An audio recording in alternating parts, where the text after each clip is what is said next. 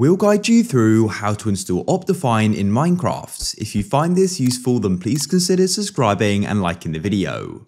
Optifine is a really useful add-on and it's going to optimize Minecraft and make it run smoother. First of all, go and quit Minecraft like so and go and open up a web browser. I'm just using Google Chrome, but it doesn't matter. And then what you need to do is go and search for Optifine like so. You can then come to optifine.net.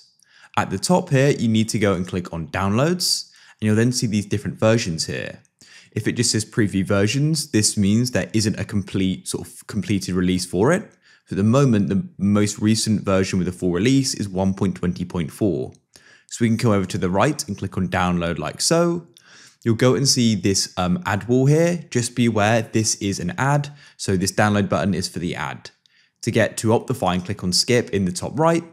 And then what you can do is go and click on the download button and Optifine will go and download just like so. Just before we get any further, a big thank you to the sponsor of this video, Apex Hosting. If you're in need of a Minecraft server, definitely come and check them out. They've got so many awesome benefits. For example, 24/7 servers and support, so you can get help anytime you need it and your server will always be running.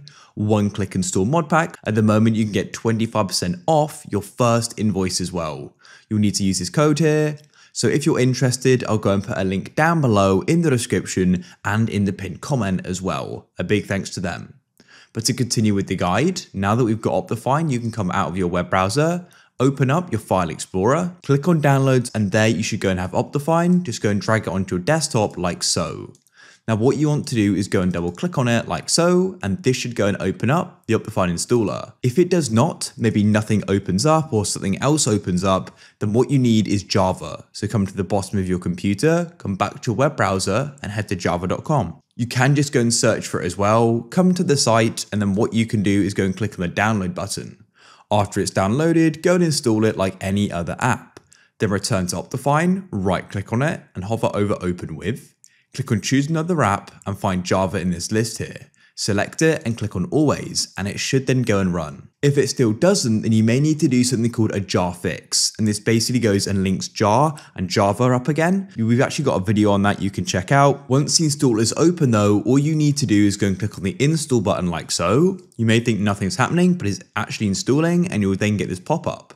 So you've now installed it. Then what you can do is come to the bottom of your computer and click on search and open up the launcher. Wait for it to go and load. Now what's super important is we then select Optifine. So come to the left of the play button and make sure you go and select it. Something else may be selected and you can then click play and it should start loading. Here we are in Minecraft. You'll know it's successfully installed as it will say modded in the bottom left. And when you go and click on options and then video settings, you'll see Optifine in the bottom left. And you'll go and notice these new settings you now have access to as well. You can also go and install shaders as well. Here we are in Minecraft. You'll know Optifine's been successfully installed as when you pause the game, click on options and then video settings, you'll see Optifine in the bottom left. So you can go through there and start customizing them. If you found this useful, then leave a like.